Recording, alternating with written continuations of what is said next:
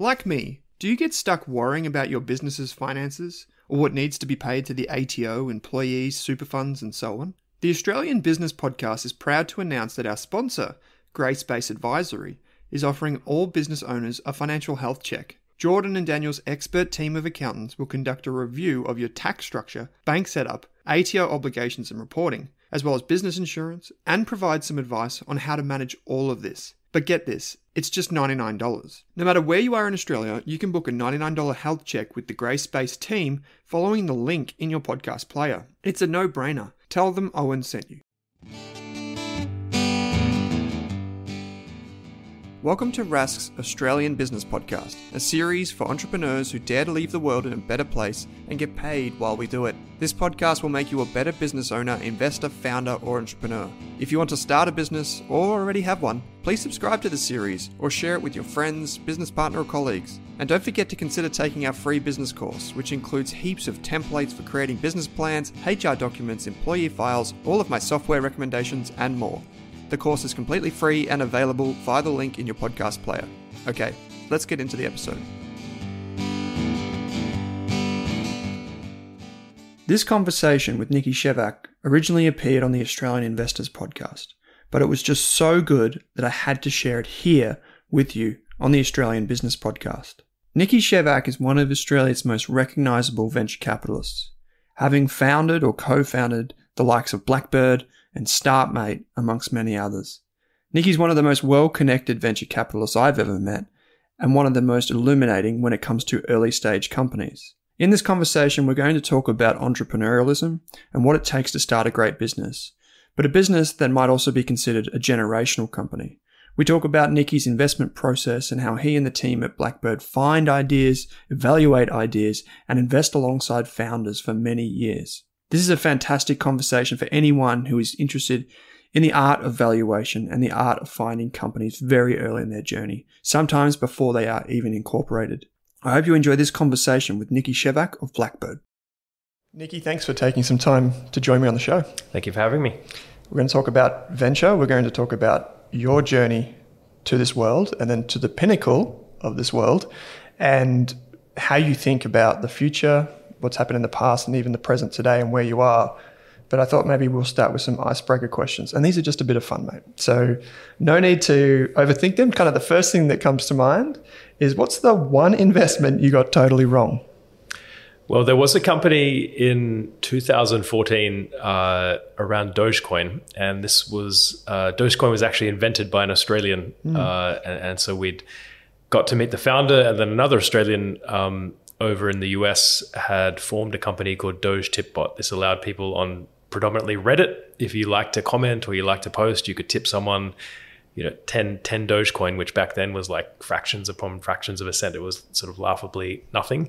It was an interesting community that had sprung up, and interesting sort of behaviors around that, when there was just no friction to acknowledging someone with 5 cents and the fun that came out of that and the social status that came out of that was like very fascinating.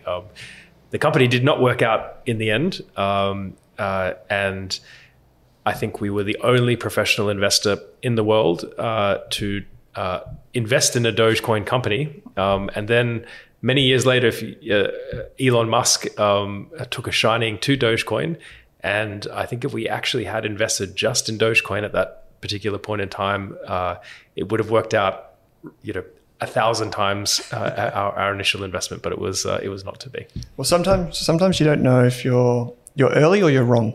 So maybe we'll just take that as early. Or both. Or both, yeah. Okay, so the next one's a bit of fun, and this one relates not so much to investing, but it's just yourself generally. If you could have one skill that you could acquire almost instantly, what would it be? I've got a taste for listening to podcasts or audiobooks on 2x speed. And I just, if you could listen to it on 20x speed or 100x speed, just imagine, like, reading is my favorite thing in life. And if I could read or listen at 100x speed, I think that would be a superpower for knowledge. Wow. I'm I'm sure someone listening to this right now will be going away and, and doing just adjusting that. their podcast to up to 100x. That's it. Okay, final one. What's one thing you'll teach your children, maybe if it's about investing or even if it's about life, however you want to take this, that you think few other people would be doing? I'm a very chaos is okay, or pain is a good thing. Sort of people, I think, try to eliminate pain from their lives. Like zero amount of pain is the right amount of pain, versus obviously too much pain is too much and is unhealthy. But there is some level of pain which is actually a healthy amount that spurs people on to do great things, to progress. And so I think not to be kind of 100% afraid of pain, because it does tend to be a clue that you're doing some new things or interesting things, or learning in an uncomfortable way. So pain is not all bad. It's interesting that you say that, because one of the things that I try and impress upon nearly everyone that I meet is risk is okay. When we think about risk as a society, we tend to think about how bad that is, but it actually can give rise to so many interesting things, which we're going to talk about, I'm sure, a few of those. Why don't we start there then with your journey? Was entrepreneurship, starting a business, was investing, any of these things, were they ingredients to you as an early child, I guess? I loved computers and I loved technology. That was very... in sort of my youth, the internet was just coming about, and a few years before the internet, there were bulletin board systems where you had a modem that you connected to your landline telephone and dialed up someone's number who was hosting a bulletin board system where you could, kind of chat with each other and play computer games and yada yada yada. It was sort of like a very rough precursor to the internet. So I'd always loved computers, and I'd always loved technology and so on. So I had that love. The love of entrepreneurship and investing, I think, came a little bit later. Having said that, I did, as a kid, I had access to the internet very early on. This was before Netscape and when it was a text browser called Lynx. And I used to download NBA basketball box scores and reports, and kids at school would pay me $5 a month to follow a team. So if you're, the Lakers, I'd print out all the Laker game scores the day after. It wasn't on TV. It wasn't readily available in newspapers. And so I guess there was some entrepreneurial activity, but it wasn't until university that I really fell in love with it. And that was around the time of the original dot-com boom in 1999. And I remember these technology entrepreneurship magazines called Red Herring and the Industry Standard, and they used to be like 300 pages every month, and going down to the newsagent, buying them, and that's really, I think, where the imagination was set off.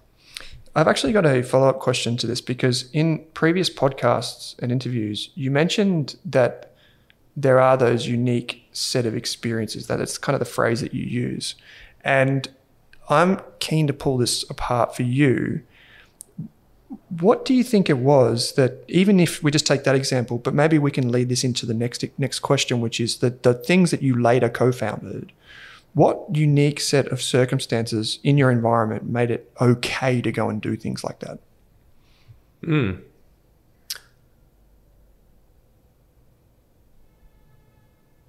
I would say I'd always been encouraged just to do things and to learn things, and as a kid, built sort of radio controlled cars, raced, did a lot of sport, competition, team.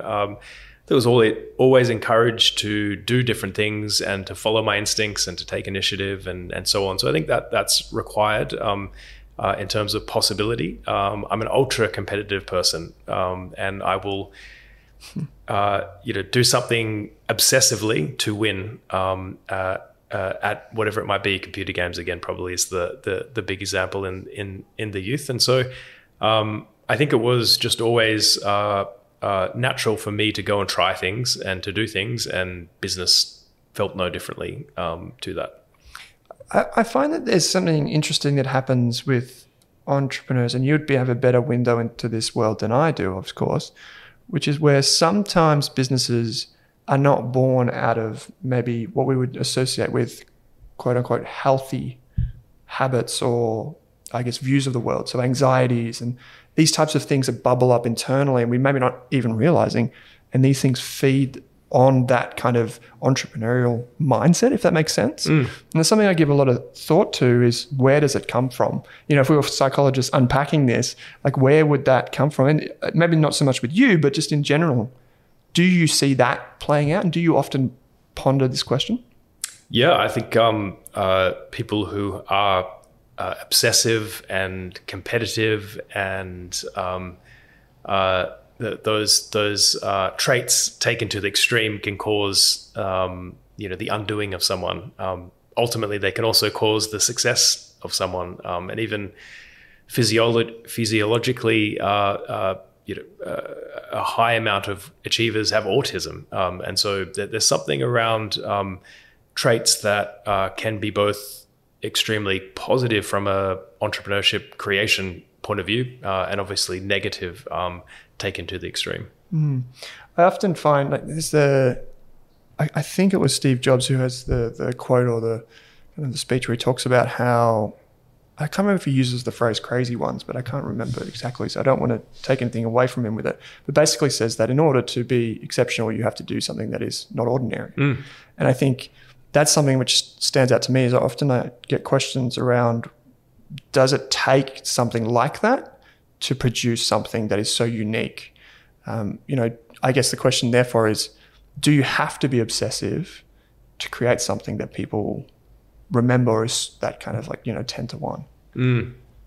Maybe. All of the great founders I've had the fortune to see up close have a sort of complicated personality. Even if you think of entrepreneurship as a form of artistry, and any kind of singer or Van Gogh as an artist, or a lot of musicians ultimately committed suicide, and so there is a dark side or a complicated side to these very unique individuals that go on to greatness, and I don't think you need that. I think everything is also not binary. It's not like you have something or you don't have something. You have a degree of something, or it's sort of present on a spectrum. And then I think for success, you also require a complement of people. You need a balance of folks, and certainly you do need the craziness, you do need the uniqueness and the strange to something, but you also need the balance and complementary personalities around that kind of visionary type person. You, if I'm not mistaken, you co-founded 2 businesses. I'm not sure if this was in uni or out of uni. Can you talk us through those businesses and some of the lessons learned? Well, the first one was only notable for who it was founded with, which was Mike Cannon-Brookes of Atlassian. He and I went to university together and were roommates together and so on. And he had also sort of caught the bug of technology entrepreneurship. He was building websites when he was 15 years old. He was one of the ones that I used to swap the red herring industry standard magazines with and so on. So we decided as first-year uni students to start a company. The company was called the Bookmark Box. This was back in 1998. It allowed people to manage and share their bookmarks. And back then that was important because laptops were too big and too heavy and too expensive, and people had different computers depending on whether they were at work or school or at home. And so this allowed you to sort of manage and share your bookmarks across all those computers, and then took a different turn with the product in that it was a sort of way in which to attack web spam. Web spam was a real problem back then. This was pre-Google, where people were sort of just writing random keywords in their pages, and they would hope that they would rank highly for those. But we had this sort of about 50,000 users, 8 million bookmarks, and kind of a clue as to what were the trusted pages on the web, and to elevate those bookmarked pages higher than others. And just as we were sort of taking the product in that direction, we ended up selling the company to another firm in New York called Blink.com. It had raised lots and lots of money before it launched. There were other companies that raised lots and lots of money, and we both sort of saw the writing on the wall or felt the imposter syndrome acutely, and we were the knife in a gunfight. And so we decided to run a process where to sell the company. Again, these are all highfalutin terms for what was a very small kind of financial outcome, but it was a beautiful kind of 2 years of education. It was just 100 kilometers an hour, learning every single second along the way. And I often say that the Bookmark Box was my university degree. I met so many awesome people at university, but the actual content, I felt I learnt 10 times more via the Bookmark Box than the university degree itself. Then I moved to New York shortly thereafter. This was post-university and completing university. Started another company called Home Thinking. It was a real estate website that crawled all of the home transaction data to know that a particular agent sold the most homes for the best prices in a particular neighborhood. And so you as a homeowner could enter in where your house was. You could get back a list of people that had this sort of quantifiable resume of all the homes they sold, for what prices, how long it took them, as well as sort of consumer reviews left by homeowners as well. So as a kind of quantifiable way to make a decision. That business succeeded for a little while there. It rode the kind of organic search wave of Google. This was in the 2005 period. But ultimately failed in its quest to build a great business. It was wholly focused on just that who's the best real estate agent decision, whereas the sort of traffic magnets were very much the real estate listing sites themselves. So sites like Zillow and Trulia in the US, where they succeeded with that consumer audience that they then tacked on this additional function of finding an agent using this way. And so the business ultimately did fail. I think the lessons I learned from that were I was a single founder, and so to not have a co-founder, I don't think I'd ever do that again. I think that emotional kind of balance that is the feature of what you get when you do a company with another person, another founder, is I would never not do that again. And then ultimately, the sort of customer test of I didn't feel empathy or in love with sort of the customer's problems. Ultimately, I loved technology. I loved making decisions in a data-driven way, and I loved search. But I didn't love real estate agents, and I didn't love sort of the businesses that they were building. And so. One test is if you see your customers in the street, do you kind of run into a laneway or do you run up towards them? And that was not true for Home Thinking, but has absolutely been true with Startmate and now Blackbird. We talk about in technology, we talk about being agile, basically, which is for an investor, it's like the counterpoint, basically, like what could go wrong. And we often say that when you're agile, you want to fail fast.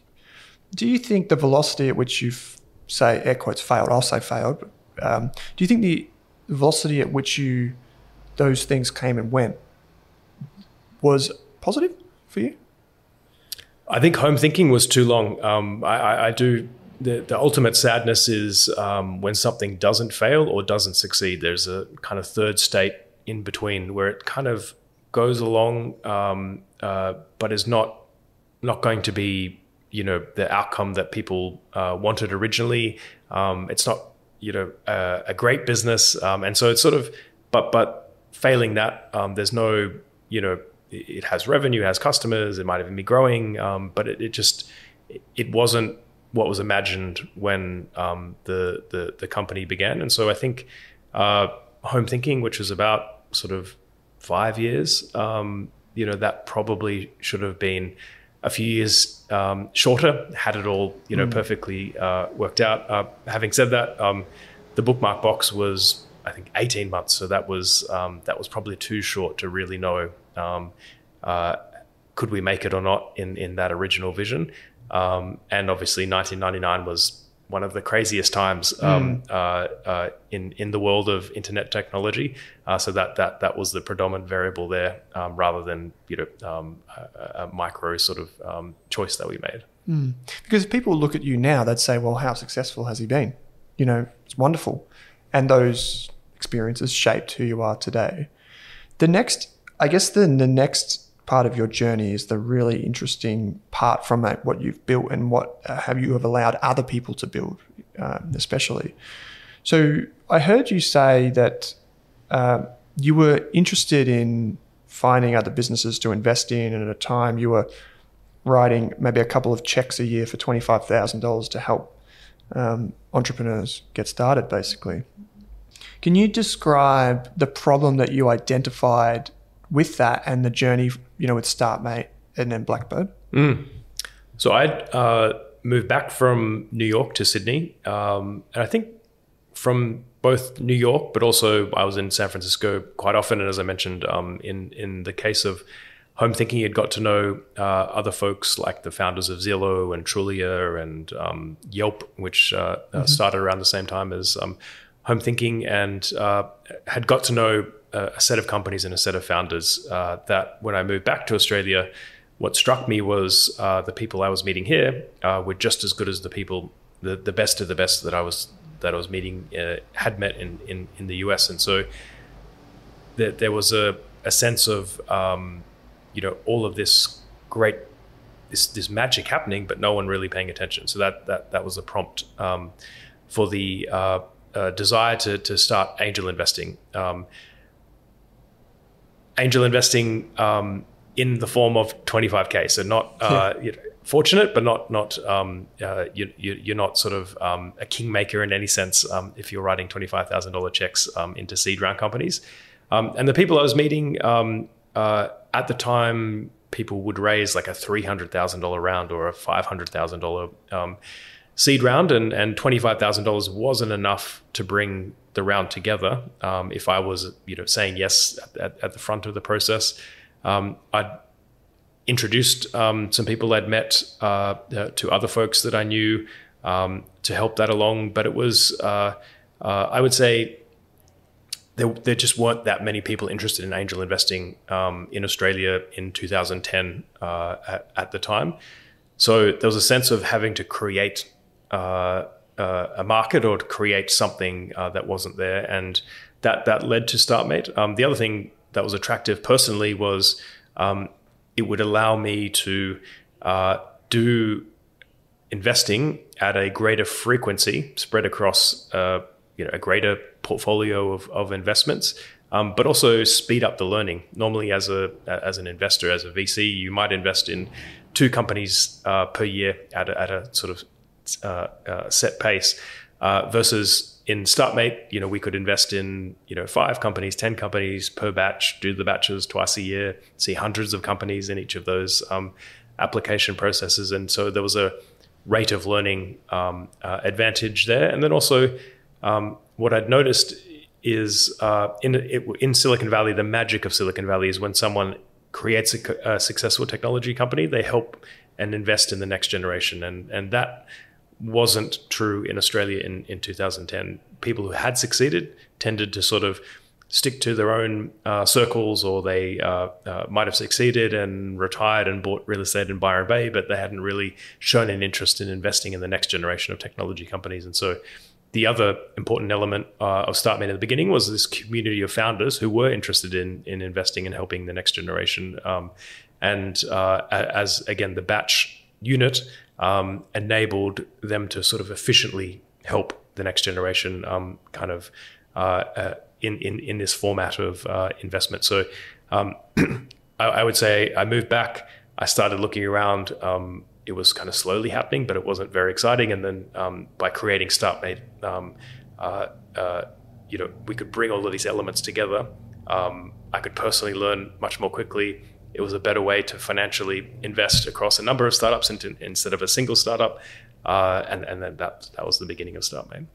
It's fascinating because as I thought about this over the weekend before recording, I thought about that community which you foster. It just creates connections, right? And it's founders helping founders as well as the, I guess, the oversight or support of the VCs. When you think about that now, why would a founder that's listening to this, why would they go to Startmate now? Like, is it, from their perspective, is there some type of tangible benefit in engaging with you? Yes, absolutely. The word I love is accelerator. It's not to say someone who's listening can do something or not do something without Startmate. It's, can they do something much more quickly and make much more progress in a set amount of time? And so I think accelerator does capture it beautifully. Every time you come up to a fork in the road to talk to someone who has just made that decision recently, that is the ultimate in high quality advice, to be able to tap into a network, whether it is for hiring, whether it is for winning a customer, whether it is for raising money, that sort of golden network that people, again, feel deep affinity for the Startmate brand because they themselves were in that very same position a few years ago. And it really is quite magical when you see someone make that request and 10 different people sort of dive in to help and to, that kind of magic circle of life where those who did benefit are helping those next generation. You said before that there would be hundreds of applications for these, and does it run twice a year? Currently, yes. Yeah. How does it go from the 300 down to the cohorts? So all of the mentors, and again, the other important element was that the mentors invested in the fund, and so the mentors make the decision as to who eventually makes it into the batch of Startmate. So there's hundreds of companies apply. Different subsets of mentors view all of the applications, and then as you get down to another level, then everyone reviews it, and then there's an interview day with the final, call it 30 companies, and then the batch sizes at the moment are anywhere between sort of 10 and 20 companies, and so the mentors are involved all the way through that. And I would say both in Startmate's case and also Blackbird's case, it's really that community at the heart, rather than sort of the expert on top of the mountain saying that they know everything and them being the oracle. It's more sort of the value of both Startmate and Blackbird is a community of other founders, and Blackbird and Startmate acting as this network switch to those founders at those moments in time. Yeah, it's fantastic. I imagine that also makes what you do easier because you can rely on this hive mind of expertise that's current, that's forward thinking, and you can leverage that as well. Can you talk us through then the origin story of Blackbird and maybe how it came to be versus where it is today? Yes. So as I mentioned, the initial prompt of Startmate was so that I could begin angel investing. It was personally driven from that side of things. And then what was very clear through the first 2 years of Startmate was that this is actually what I should be doing in life. So when I began Startmate, it was only ever a part-time thing. It was 2 days a week for a couple months of the year. And as I said, personally looking to start angel investing, I'd moved back to Australia. I was thinking, should I do another company? And I had sort of was playing around with a few ideas around conversion rate optimization software, A/B testing software, and a marketplace around that. But just instantly from Startmate, it was just very clear that this was actually the biggest startup opportunity. As I mentioned, there were all of these world-class people, no one paying attention to them. There were already these very successful companies, Atlassian, WiseTech, Campaign Monitor, Redbubble, Aconex, et cetera, that had already succeeded, and no real investors from Australia paying attention to them. And majority of them did have US Silicon Valley venture capital, but at much later stages. They might bootstrap for 8 years and then raise around from those Silicon Valley venture firms. So I think it was just very clear that this was a huge opportunity, and this personally was very clear that this is what I love doing in life. The people I met through the Startmate community, whether it was on the startup side or the mentor side, it was just unlike anything I'd ever had in a work context. And so that kind of visceral success and visceral happiness from Startmate led to for me, let me make this my full-time career. This is the most impactful thing that I can do. And so in 2012, teamed up with Rick Baker and Bill Barty to form Blackbird. Through the first couple of years of Startmate, it was also very clear that you could create these global companies from Australia. And so what I meant is that even though the team and the company was in Australia, all of the customers were all over the world. It didn't matter that they didn't know or care that you're in Australia, but they just they bought the software because it solved their problem, and they didn't need to speak to a salesperson. They signed up with a credit card or bought it through the App Store or what have you. And that particular type of business being built from Australia, that was the original hypothesis for Blackbird. Again, we'd seen the power or the magic of founders helping other founders. And so the idea of Blackbird was we'd raise a fund, and that fund would predominantly come from the founders of those successful companies, putting in their own personal money, but also their own time to help out the next generation. And so in 2012, formed Blackbird. Took us 2 years end to end to raise all of our first fund. We did a kind of first close 1 year in to the journey and ended up raising $29 million. It was so hard. We met more than 500 people.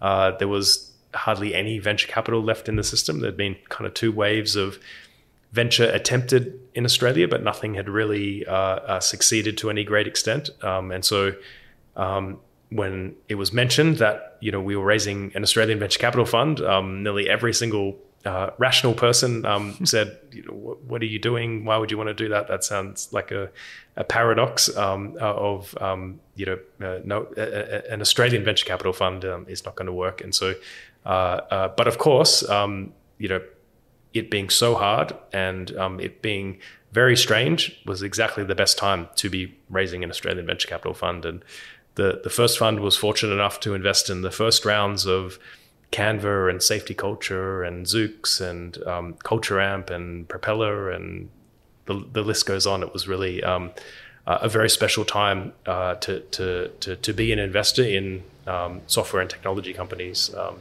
back in 2012. Was Startmate, for deal flow, was Startmate a key contributor to that first fund? Yes. So we... The reason Blackbird was separate to Startmate was set up for a particular audience of founders at a particular stage in their journey, like right at the beginning, and the sort of fresh inception. And so we always knew that Startmate would be a contributor to the Blackbird deal flow, but it would never be 100%. It turned out Startmate was 20% of the companies of that first fund. So about 1 in 5 investments came from Startmate originally, but obviously 4 out of 5 did not come from Startmate. The opportunity for Blackbird was sort of wider than that original Startmate community. How did you... I'm just curious about that first fund, because this is when it was, like you said, it was the ideal time in hindsight. But how did you find many of those companies then? Did your network, was there anything that you did differently? Like, were these hiding in plain sight? They literally were hiding in plain sight, and we were literally a cup of water in the desert. It was like, finally someone is interested in investing in this kind of company. And even for the people who were those investors in the first fund, it was finally someone is doing Blackbird, because oftentimes they had built their own companies that were similar to this global software company, and they saw up close what beautiful businesses they can be, and they saw other founders asking them out for coffee, and they saw the opportunity kind of firsthand from building their own companies. So I would say, from a deal flow point of view, if you have money and you want to invest it in a particular kind of company that had been shunned and ignored in the past. There was no sales and marketing. It was instant sort of deal flow, but also from those networks. Obviously, the context you get from either an LP or another founder who knows that person, and that's all valuable. The deal flow from those folks is extremely prized. But I think to keep it very simple, we had a fund that wanted to invest in companies, and there were lots of those companies who had not been loved by any other kind of investor before. People that know of Blackbird will know of this idea of investing in generational companies. So maybe just to frame out the next part, which is we're going to talk about your investment process and how you think about the philosophy behind the fund and what you do. Can you just explain to us what exactly you mean by a generational company? So in the world, a small amount of companies will account for the majority of value. And if you look at in the US, the many of the top 10 companies are technology companies. In China, the top 2 companies are technology companies. And technology in particular has this characteristic of allowing companies to compound for a very long period of time. Google at hundreds of billions of dollars of revenue, still growing, not this year, but last year grew north of 20%, which is just record-setting, beautiful businesses. And so in venture capital, there's a phenomenon called the power law, which is like one company tends to account for the majority of value, which means that one company is worth more than every other company.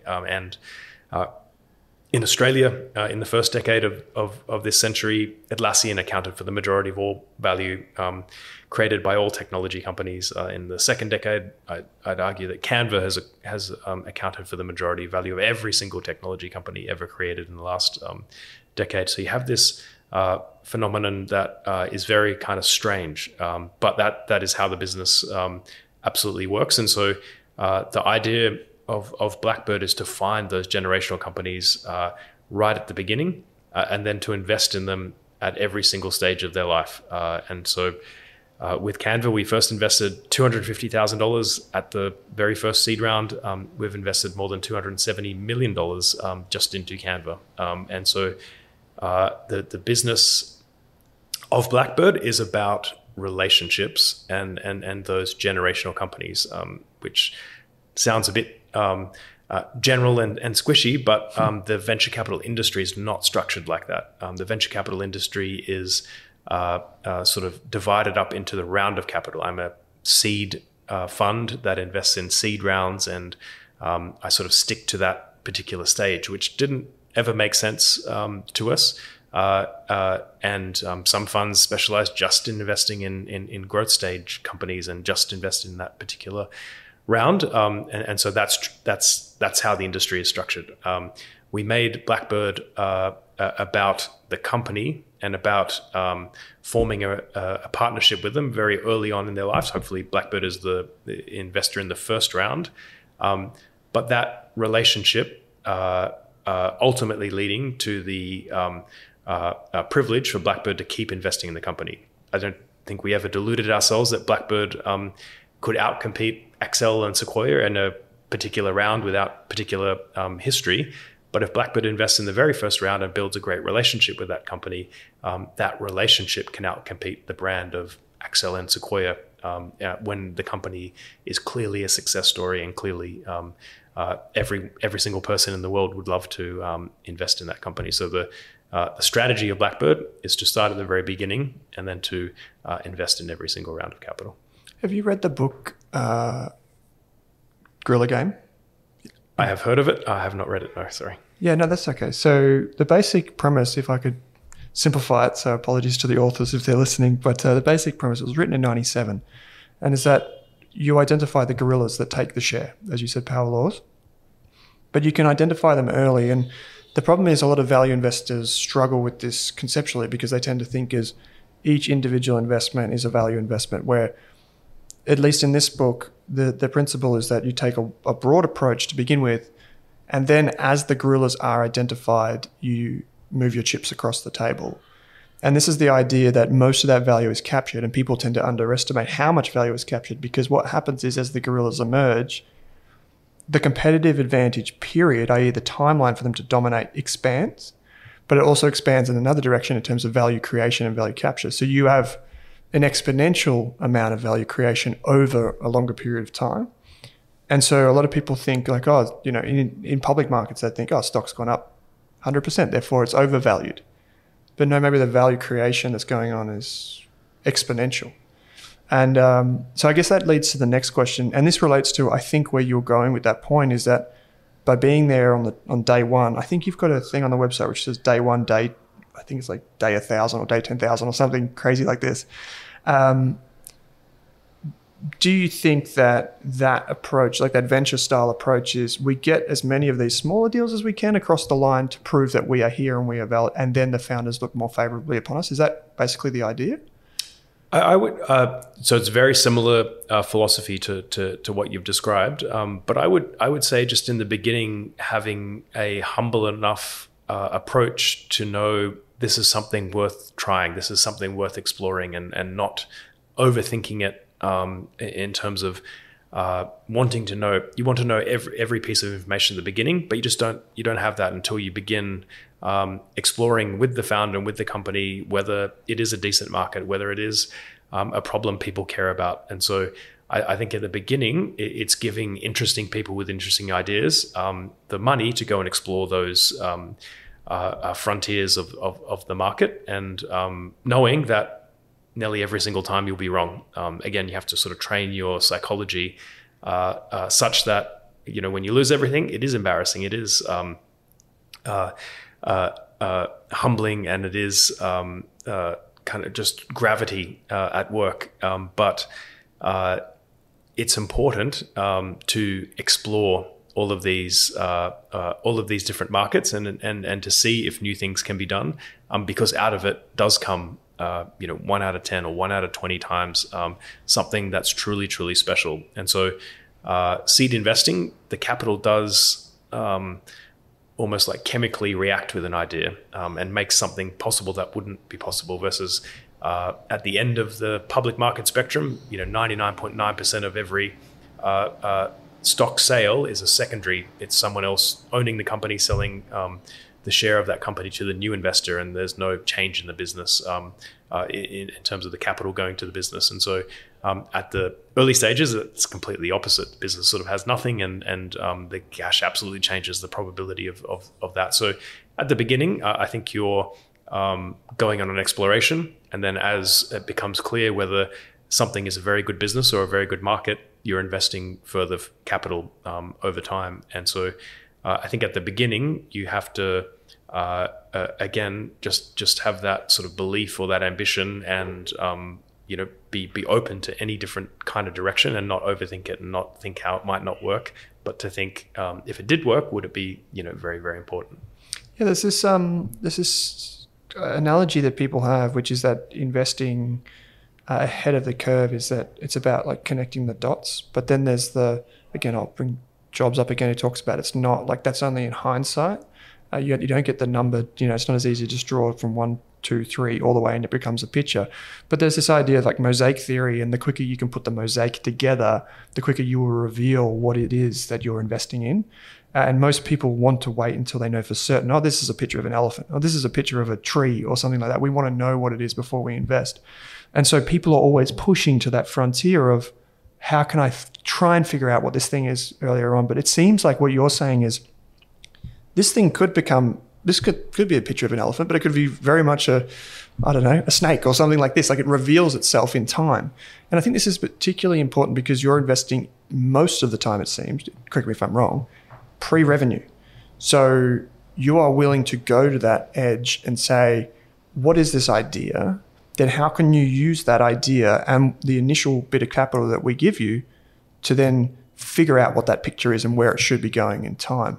Is that a general, I guess? Yeah, and look, the other overlay I would add to that is the the clarity of the picture you get as an existing investor is 1,000 times better than the clarity you get as a non-investor. Or if you're just seeing the company during this sort of honeymoon period of fundraising, or you're just following from afar from media articles about the company, there is nothing greater than just the clarity of the information you get as to how the founders run the company, who do they hire, how hard is it to sell to a customer, or how easy is it? Do they complain about the price? Do they not complain about the price?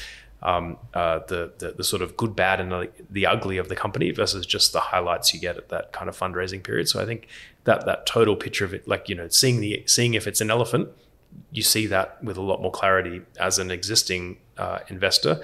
And also, I think just building that relationship, you're often afforded and you're preferred.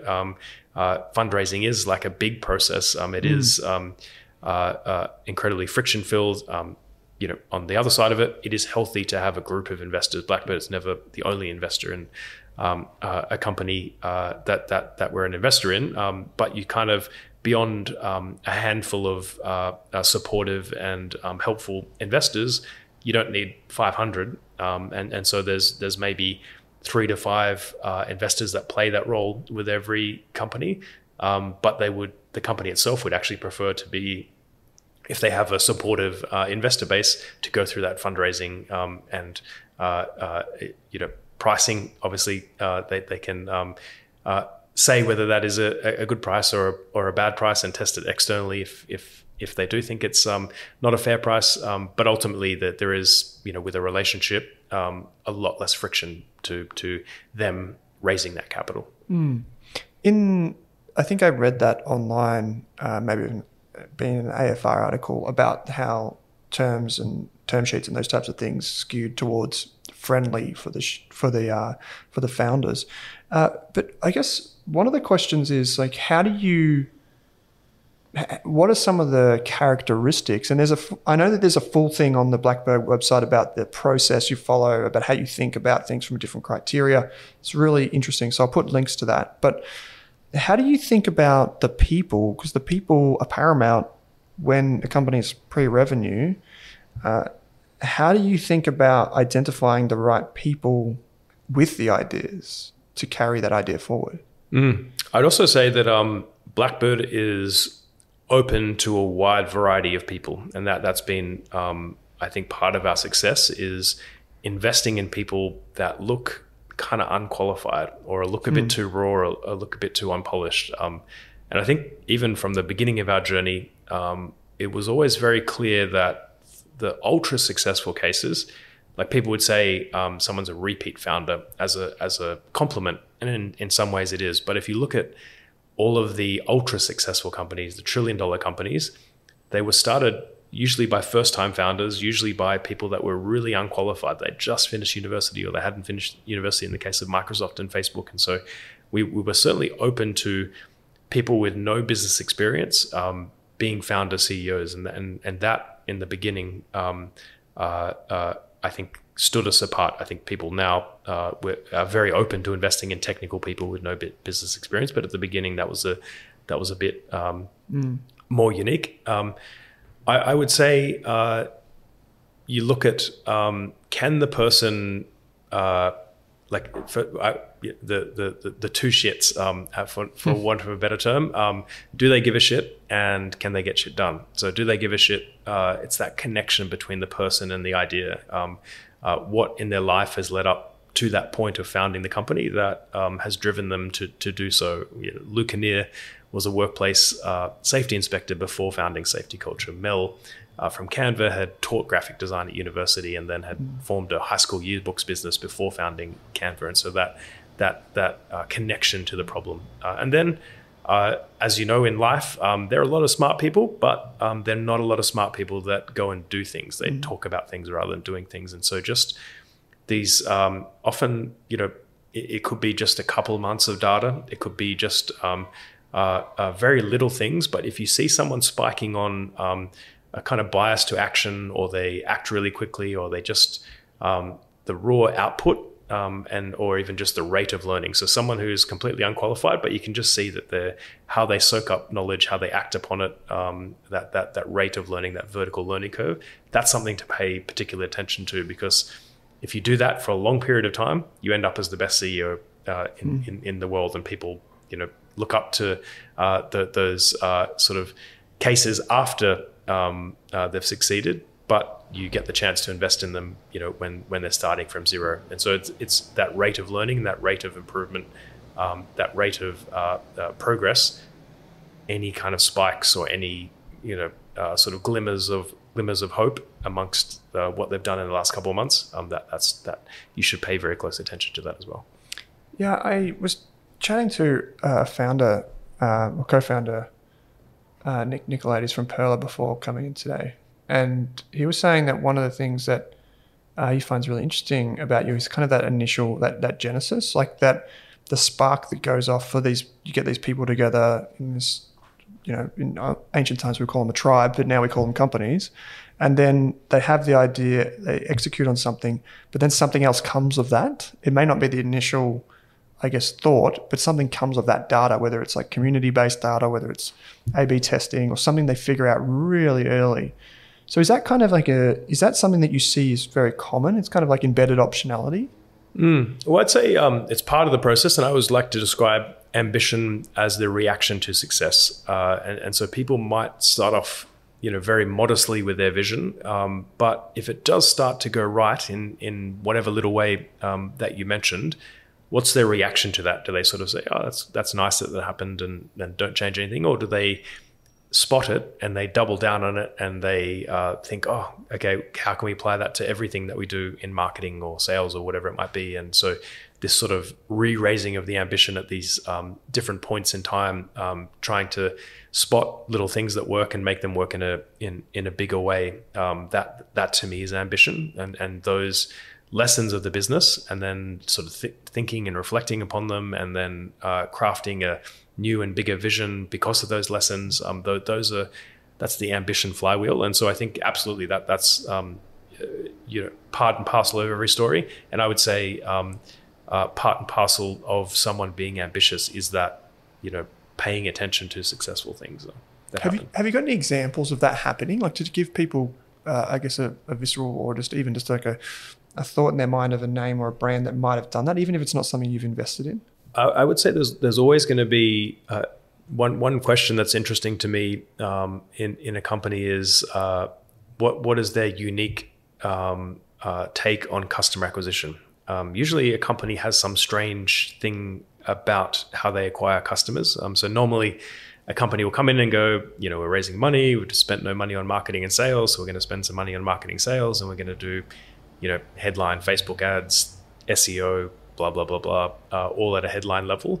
The interesting companies from a growth standpoint tend to have this sort of insight at a ground level that's always quite interesting and unique. I remember in the case of Atlassian, actually before Jira, Atlassian was involved in a lot of the open source community. And so one of the first things that they did when they released Jira was to make it free for open source projects. So if you were an Apache whatever project, and they used Jira to manage all of the bugs that people were reporting in the Apache web server or whatever project that they might have given away the software.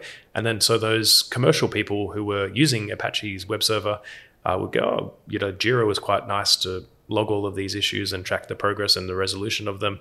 Why don't I use Jira in my own company? And then that's when they pay whatever amount of money, $800 to Atlassian at the time, to use Jira privately in their own company. So that idea of give it away free to public kind of flagship customers or case studies, in the knowing that all of the people that interact with those public flagship case studies will need it privately for their own business. And so like when someone describes customer acquisition in that sense, I get very interested. And then obviously once they discover it works in one case, then they're reacting and saying, okay, how can I do this for all of the open source projects, or all of the ways in which someone might be using the product in a public setting?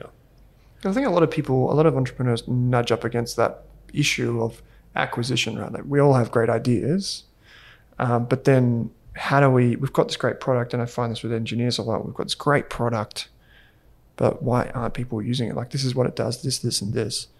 And it's interesting to hear you say that with the Jira example, because we know that one. Like it was some people that are in the industry would know that one and how unique it was. And it's also refreshing to hear that you can still do that, right? In a world where it's basically pay to play everywhere you go on the internet, Google, Facebook ads, whatever, like you said. To be able to be innovative in that way is very unique. And I've been inside a startup basically my whole life, not just with this business, but I've seen that customer acquisition, and sometimes it's frowned upon. Like sometimes it's seen as like, I don't know, scrimpy, or like you're the one that's, boots on the ground, you're pushing that line of what is normally acceptable, whether it's taboo or something in the industry, and people just get it done. They push that up against that boundary, and then a lot of people that maybe have a superior product in terms of features, they just don't get it because they're not prepared to go to that level. I don't know if you've ever come across that kind of idea of. Well, it's also, I think, it's a system, or it's an organism where even if someone, just say at two opposite ends of the spectrum, you have the, nobody marketing person, and you have the highly technical engineer person, and the highly technical engineer person starts off with a better technical product, but the marketing person starts off with a technically inferior product. But if they grow and they work out this scalable channel of acquisition, then they use all of that extra revenue to hire engineers, to reform the product roadmap, to get all of that not only customer revenue, but customer learning of all of the feature requests, how they use the product, what they want in the future, what's the exact problem that they're solving in detail. And there's almost like a flywheel there where because you're successful in growth means that you are successful in the best information, you can build a way bigger and better technical team and product. And there's so even though the starting points might be, I had a better technical product, they don't end up as a better technical product just because of this all-encompassing kind of network effect of revenue and information and team that ultimately easily pulls away from the person who started out better technically. Do you think that many of these companies can reach that point, like just before that point where, were they using a lot of no-code tools or low-code tools? Look, 1,000 ways to be successful, I would again try to pass it through the test of is it a unique customer acquisition strategy? Not unique from a pure you're the only one, but like you're on the fringes and no one else, you haven't heard anyone else, trying whatever thing that's working for you. And it tends to be also when platforms start up. So like the early days of the Facebook newsfeed ecosystem, the early days of Google search, and whether that's on AdWords or organic search, there's often when these new forms of new platforms emerge, there's like a window where it's like, embarrassment of riches for those people who interact with that. So I think sort of always be looking out for that wave forming of a new platform or a new app store distribution. Again, 10 or 12 years ago, a lot of businesses were built on the back of that in the original times, and then more balanced sort of as they succeeded. But it's that kind of new system that if you've heard about people being successful in it, it's probably not new kind of thing. Yeah, interesting. There was this idea that you talked about in a previous discussion where you talked about someone's life's work, and this idea of that's probably like a structural thing, because one of the things that I see in not just private markets but public markets is you see a lot of investing and a lot of people building things for the next iteration. So it might be what's happening in the next 2, 3, 4, 5 years, but oftentimes they come and they go. And the structural winners, i.e. generational companies, if you like, it usually has someone or something that's like complex, and yet it pervades the organization, and it's designed for something that's like an unmet need that's not just transient. Can you talk a little bit about, I guess, that finding that in people? I think it's so useful both in the beginning and then for the company not to end. So in the beginning, that vision in someone's head of what they want to achieve eventually in the world keeps them going, in this kind of uncertain beginning where it's not clear that it's working right away. And then if it does work really well, someone is doing their life's work will actually say no to getting acquired at quite generous at the time valuations or dollar amounts, but it's the company's progress is so incomplete that they know that the end of the rainbow is 100 times bigger than that whatever very generous acquisition offer. So to get a $100 billion company, you need actually someone to say no to a $100 million acquisition and a $1 billion acquisition, because once a company is clearly successful, they will get acquisition offers, and really the person doing their life's work will say no to those very easily. Like I think the famous example is Facebook saying no to Yahoo for $1 billion quite early in their life, and people thought that was so crazy at the time, and now it's so clear that $1 billion was a dramatic undervaluing of Facebook, and so that life's work I think also produces these products and these services that take responsibility for something happening fully. It's not kind of I did my part and that's it. It's almost like this kind of relentless responsibility to say, unless the world works this way, then I'm not complete. The other thing is, I think the joy is actually in its infinity. That the fact that mission is never achieved is actually the joy in the vision, where you could work for decades and still not be quite complete. Increase the GDP of the internet, which is Stripe's vision. It's so wonderful in its unattainableness, and so I think also when you have that kind of vision, the product roadmap expands. Oftentimes, someone builds a product, great. And then it just becomes about spending more on sales and marketing versus, I think, someone doing their life's work or a generational company, they build the first product, but that first product gives them ideas for the next 5 products, and the roadmap expands. And look at how Amazon took selling stuff on the internet to the Prime subscription and beyond.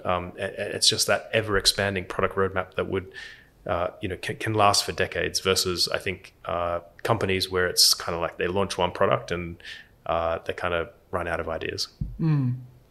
So, Niki, there's a lot of quote unquote value investors who listen to the show, and a lot of them would think, if you say that like to infinity and beyond, basically in terms of like the mission's never done, some of them may think, well, when do you get your value? Basically, how do you take that back? There has to be an exit and there has to be this and that.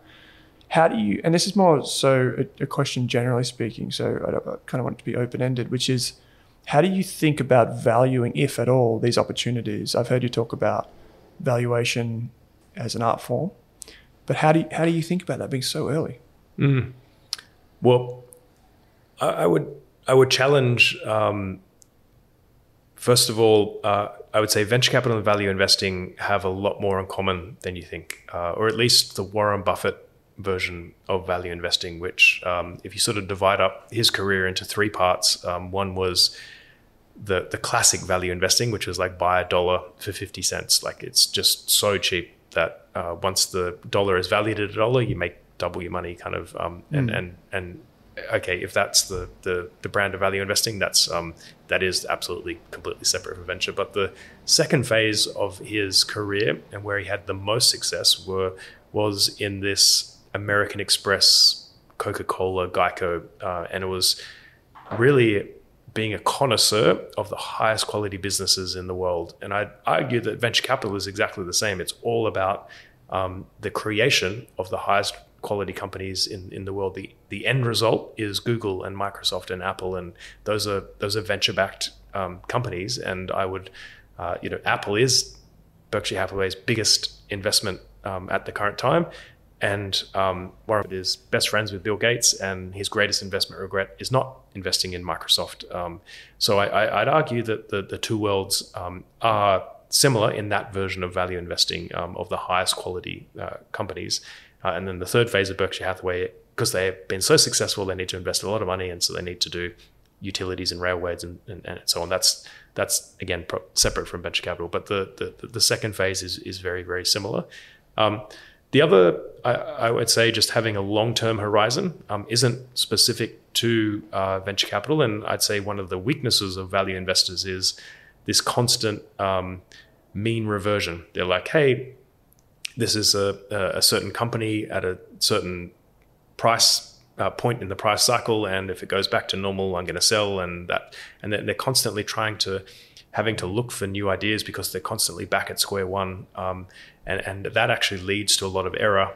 I would say that sort of like it's just a lot of work for very little reward versus investing. Again, you have to appreciate the company. You have to invest at a reasonable price.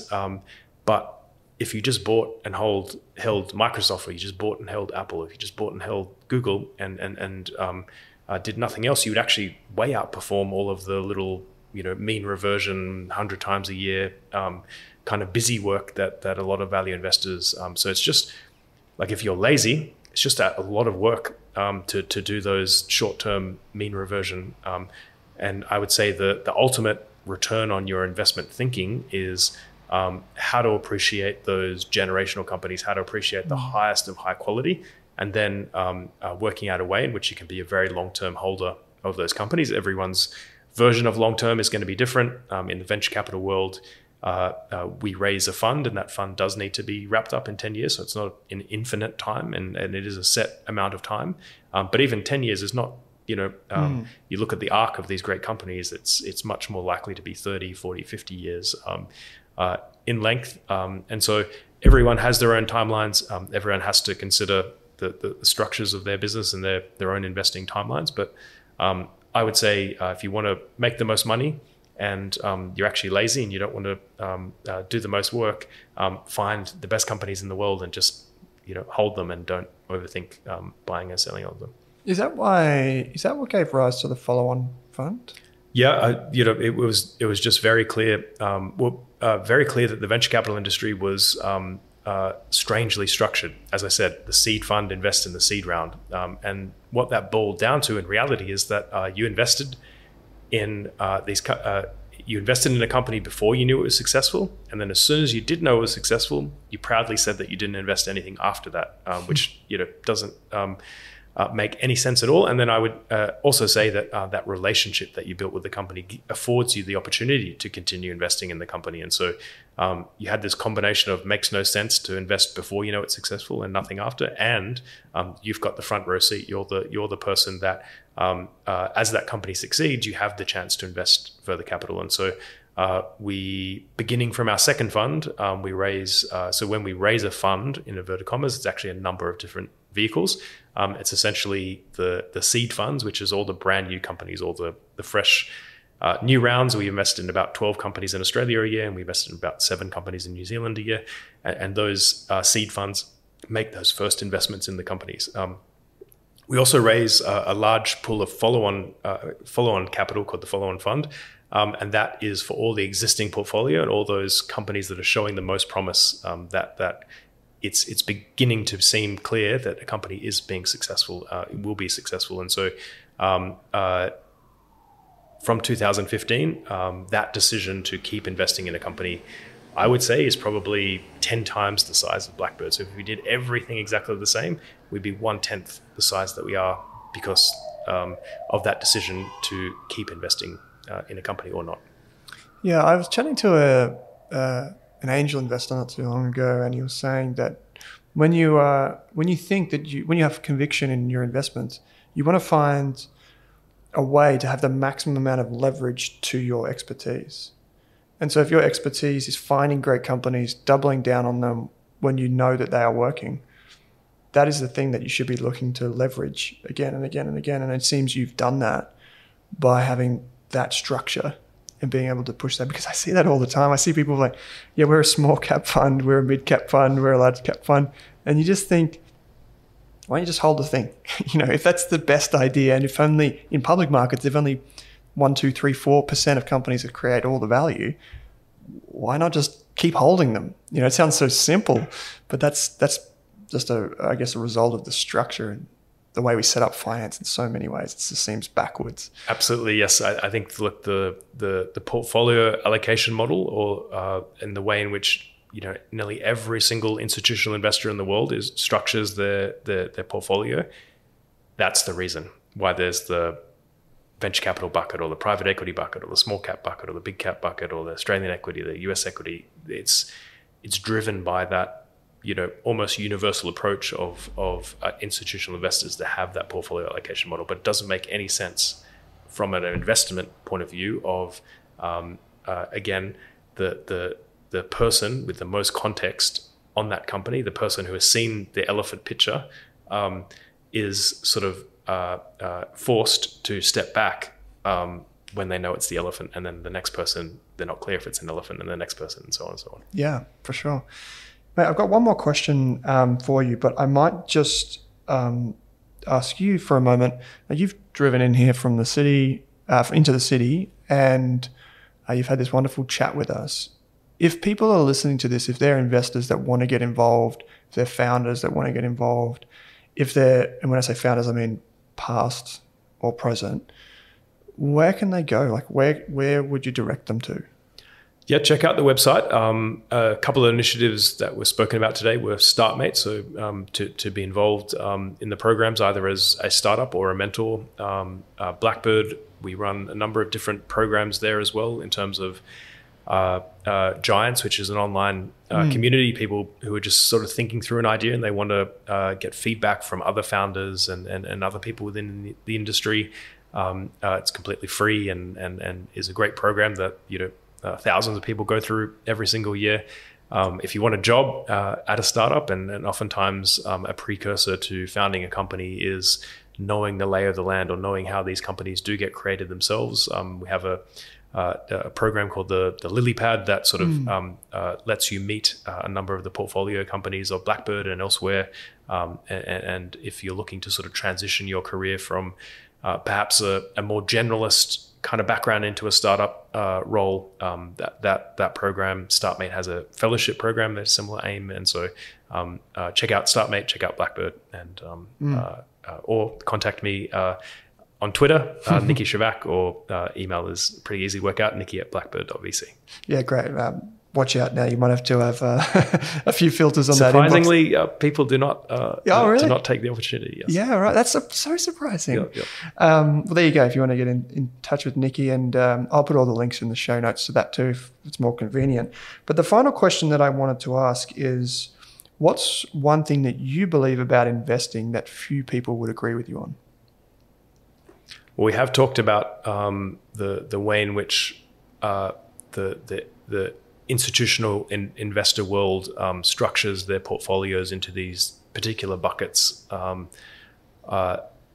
think the world comes down to these generational companies, and you want to have exposure to them across all the different sort of stages of their progress and all the different equity, debt, and so on. But I would say, to me, a much better way of thinking about the world is actually from that company attribute sense rather than the bucket sense.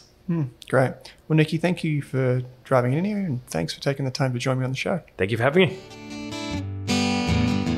Thanks for listening to this episode of the Australian Business Podcast. I think this series is best served with my free business course on Rask Education. My free course includes all of my notes, templates, employment guides, legal documents, marketing strategies, software recommendation, and ideas for starting and running a small business. If you're a small business owner or an expert like an accountant, lawyer, investor, or entrepreneur, I want to hear from you. I'm not 100% sure what we're going to do with this podcast series, so I'm looking for sponsors, as well as potential co-hosts, and of course I'm eager to invest in businesses run by talented people.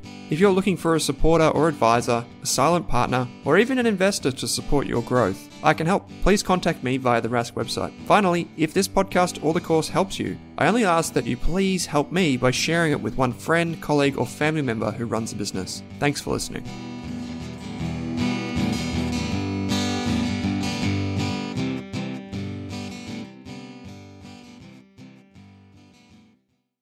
This episode of the Australian Business Podcast is proudly supported by Rumble Coffee Roasters. Rumble Coffee Roasters is dedicated to helping you drink better coffee. Knockout blends, world-class, single origins, bold espressos, and flavor-filled filter roasts. Rumble Coffee prides itself on personal relationships with producers and customers alike. They pay farmers fairly so that they can invest in their land, their employees, and their communities. You can buy some beans to drink at home via rumblecoffee.com.au. That's RUMBLE coffee.com.au. Or if you're a coffee shop owner, get in touch and discover better ways to serve your customers. Tell them Rask sent you. This episode is proudly supported by Rask Core. Rask Core is our all-in-one membership service designed to help you get the most from your money. Complete with research on ETFs, individual shares, bank accounts, term deposits, and so much more. Over 4,000 people are part of the Rask Core community, and it is growing every week. To learn why more investors choose Rask Core, head to www.rask.com.au/subscriptions to find out more.